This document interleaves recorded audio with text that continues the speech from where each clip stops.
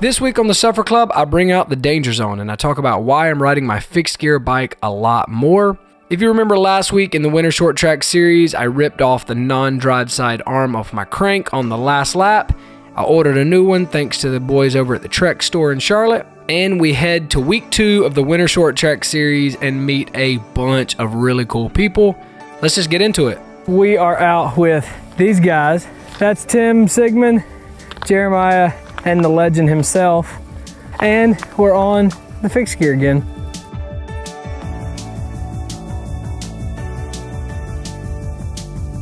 So one of the reasons why I have started riding my fixed gear a lot more is for my running training. I've stated multiple times that I want to run a 100-mile race in 2019. And at first I'm a cyclist and hope to always be a cyclist. But what better way to train for a 100-mile race than just spinning your legs out? Now I understand there are times where momentum keeps my legs moving, but on this 52-16 gear setup, you kind of have to mash the pedals a little bit. I enjoy it. It works for a faster group ride, but today we rode 43 miles and it was a good time. One of the highlights of this ride was High Rock Road, and man, was it not fun. This young man, Jeremiah, and I teamed up together and rotated about every 30 seconds. Sounds good! Until I had burnt every match I had and almost took him out because I was so winded. Yeah, I rode way past my limit, and that sucked. It scared the crap out of me. Not the smartest move. And yeah, I backed off really quick.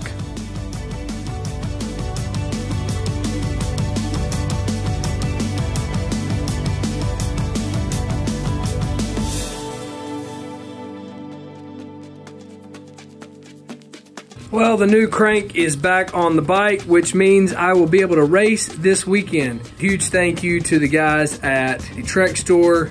I did find the culprit and the reason for this crank arm falling off. Right in there, there's a little clip that is supposed to go. And this is the reason why it fell off. There is a little tab that is supposed to be on the end of that, and it actually locks in to the crank other arm right there, that little hole. That plastic pin goes in there and helps keep it on. New crank arm. I maybe could have just replaced that little pin, but new upgrade. So let's see how this race goes. So before we get to my race, I need to introduce you to someone. This is Tina Bickford. Tina is a really good friend of mine that we have rode bikes for a few years together, and her husband John are just phenomenal human beings. And today Tina shows up for week 2 of the Winter Short Track Series in a Suffer Club t-shirt and put on an outstanding performance in the sport women category. If me and Tina are riding together, you will hear me say, "Dig, Tina, dig," because there's nobody that it lights a fire under more than Tina Bickford. And man, was today a phenomenal performance from her. Tina, I am so proud of you, and you are the first Suffer Club athlete on the podium ever.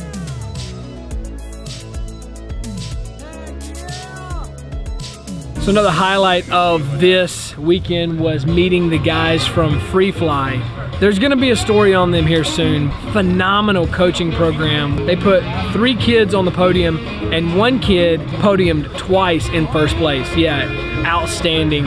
Another kid, 15 years old, racing in the pro categories. It's just incredible what they're doing. So we're gonna find out more about them and what they do.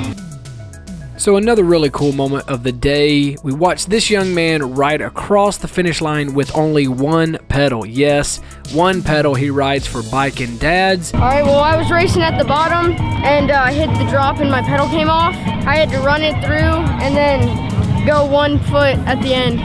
It was pretty crazy. So Brendan, kudos to you, my friend, for finishing so strong. But very glad I met you and Biking Dads, and let's hear what Biking Dads is about. Biking Dads Ventures, founded in 2014. We're actually a nonprofit out of the Charlotte area. We have a bunch of young guys and girls that ride and race for us. We're not a race program. We're actually outdoors, family, community, fathers, but it did just start with dads.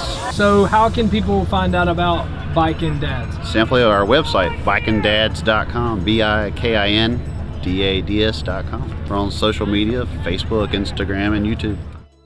So this week in the 19 to 39 men's sport class, I did much better than I thought I would. Here's some footage from my race.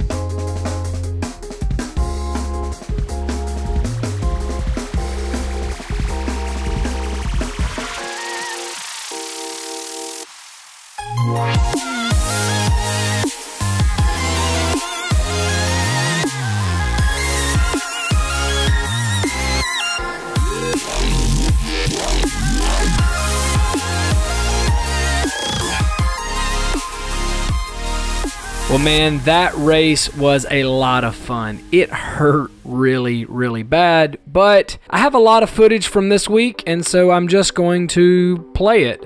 Me and Tyler will be out at the Idiot Run in 2 weeks. Link in the bio to find out more about the Idiot Run. It's going to be a fun time. I hope you enjoyed this week's Suffer Club video. If you did, give it a thumbs up. If you're in the video, comment, share, or subscribe, and we will see you again really soon.